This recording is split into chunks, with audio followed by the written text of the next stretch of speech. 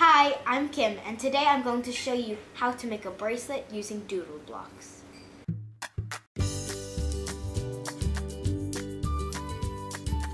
First, I doodled one part of the bracelet using the loopy line on the DoodleBlock. Then I doodled a second part also using the loopy line. And to decorate, I doodled a little heart to go in the center and make the bracelet the perfect size for me. It helps to hold the pen a little more vertical to create smooth lines in the DoodleBlocks. Then I double clicked to reverse the orange stripe because I wanted to switch to red to fill in the heart.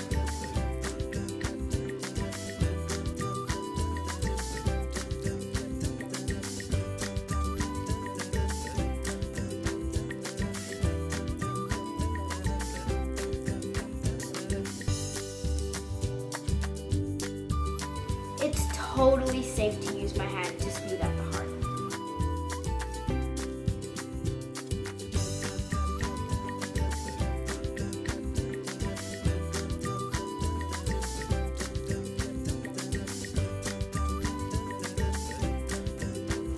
Now I'm joining the pieces together, one loopy line on either side of the heart.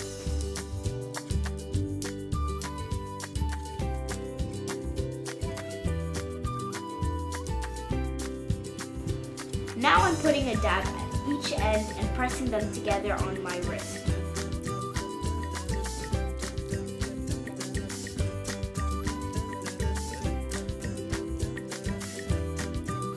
And the cool thing is, it's okay to add an extra dab even directly onto your skin.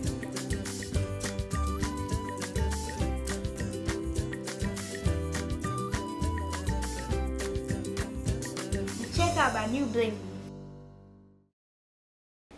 So here are the bracelets. This is one I made this earlier, and all it took was a DoodleBlock. It's really easy to use and it looks really nice after. If you want to see more videos, check out the 3Doodler Start channel. Thanks for tuning in. This is Kimberly, doodling off. Bye!